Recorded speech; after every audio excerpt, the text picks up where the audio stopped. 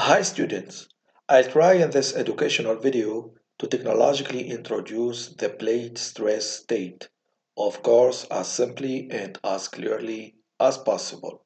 Okay, let's go. Well, first I'll try to explain the general concept of a 3D stress state, and after I'll reduce this 3D stress state into 2D stress state in the case of a plate as 2D structural element. Okay, let's consider a 3D object, of course with a certain shape and certain dimensions, and also certain mechanical properties summarized by the Young's modulus and the Poisson's coefficient.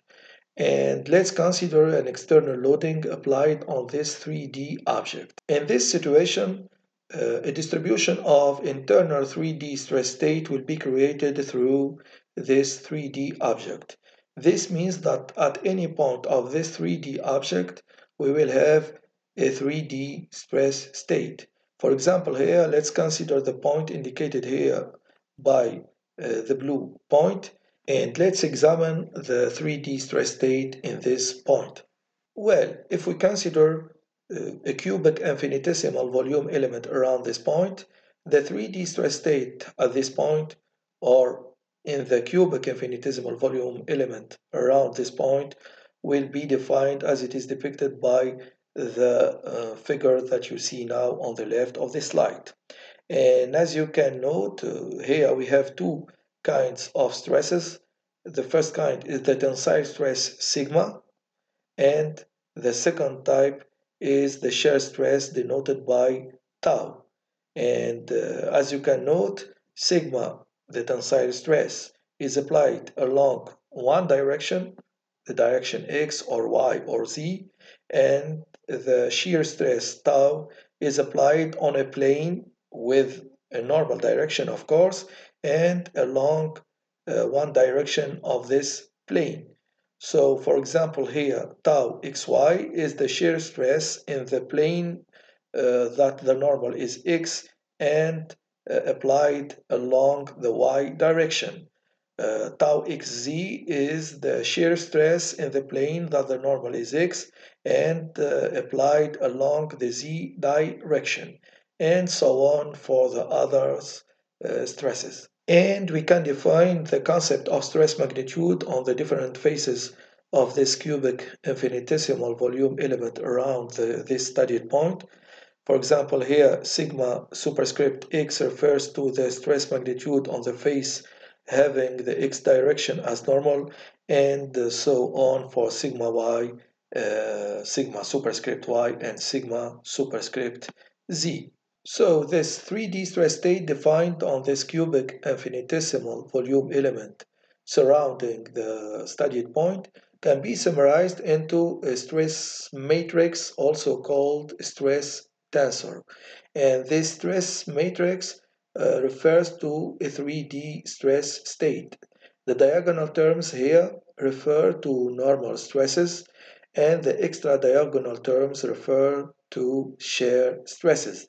The normal stresses are also called tensile stresses, and the shear stresses here are the tangential stresses. Please pay attention here, the stress state should be symmetric. So tau xy will be equal to tau yx, and tau xz will be equal to tau zx, and tau yz will be equal to tau zy. Now let's consider a plate and an external loading applied on this plate.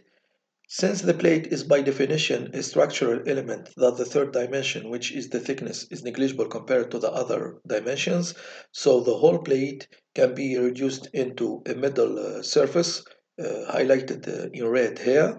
So the situation becomes an external loading applied on a 2D element.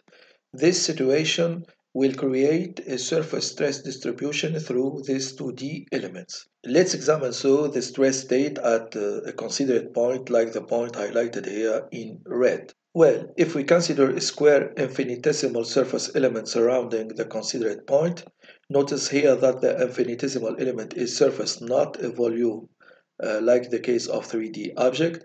So in this case, the stress state applied on this infinitesimal surface element will be as it is depicted by the figure that you see now on the right of this slide. And you can notice that the stresses along the third dimension, which is the z direction in this case, are neglected. So it's a 2D stress state.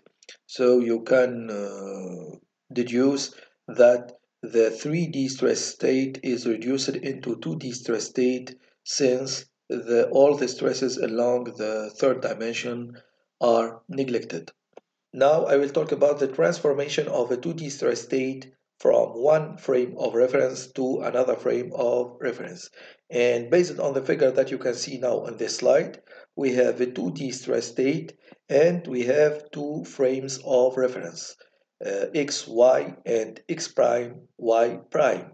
And the frame of reference x, y, x prime, y prime is oriented by an angle theta with regard to the frame of reference x, y. Now, as you can deduce from this matrix formula, we can obtain the stress state, the 2D stress state in the frame of reference x prime, y prime, knowing the 2D stress state in the frame of reference x, y via a certain transformation matrix having cos theta as a diagonal term and sine theta and minus sine theta as extra diagonal terms. This matrix writing of the transformation of the stress state from a frame of reference to another frame of reference can be transformed into algebraic formula permitting to determine the stresses in the frame of reference and the new frame of reference based on or in function of the stresses in the initial frame of reference as it is depicted by the formula that you see now in this slide. Now it is to note here that there is an angle theta asterisk determined by the formula that you see now in this slide, and this theta asterisk permit to obtain a new frame of reference x asterisk y asterisk, and in this frame of reference tau x asterisk y asterisk will be equal to 0. This is very important because in this case the stress state will be diagonalized and the diagonal terms refer to the principal stresses while the directions of the frame of reference, which are x asterisk and y asterisk, are the principal directions. It's to note also that in the framework of the 2D stress state transformation, there are some stress invariants. What does it mean, stress invariants? A stress invariant is a mathematical quantity related to the 2D stress state matrix that does not change even in the case where the frame of reference changes. And these stress invariants are the quantity that you can see now in this slide. And you can note that the quantity I1 is the trace of the 2D stress state matrix, and I2 is the determinant of the 2D stress state matrix. So these stress invariants will not change even in the case where the frame of reference in which the stress state is determined changes. This educational video takes end. Please mention all your remarks and suggestions in the comments because it will be very beneficial for further understanding the technological and scientific content of this educational video. Thank you very much for your attention.